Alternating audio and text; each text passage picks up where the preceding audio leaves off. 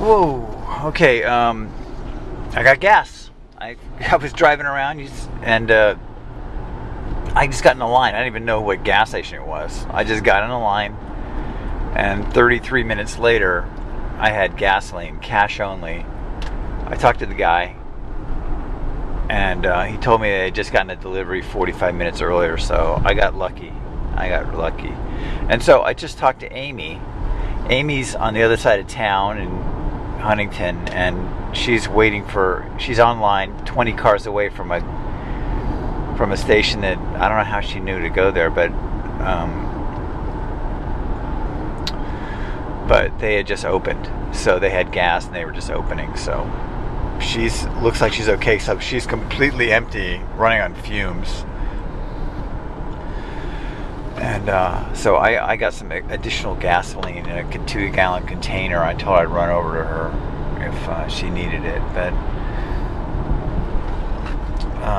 we'll see. If I get a call from her, I guess I'll run over. But I have a feeling if she runs out, someone will help her out.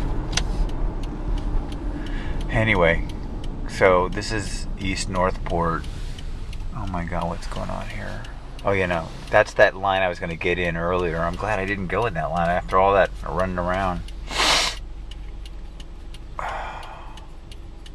So I guess this is the new normal. It's like you wait in a gas line when you're out of gas, and you continue on with your work, whatever it takes.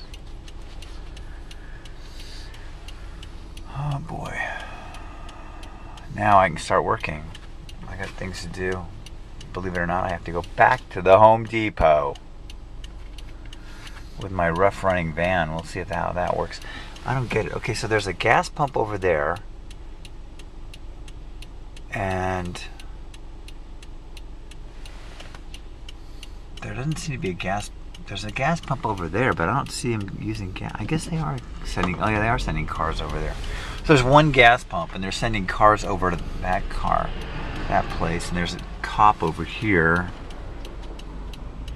monitoring the situation.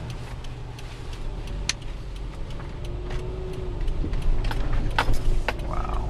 See, that's kind of a drag, is if you can find a gas station that has multiple pumps, you're much better off than just standing in line waiting for one pump. You'll be there forever. So I'm glad I didn't get in that line. This is the other line I started out trying to get into, and they have multiple pumps. Maybe I should have just stayed in that line. I have no idea.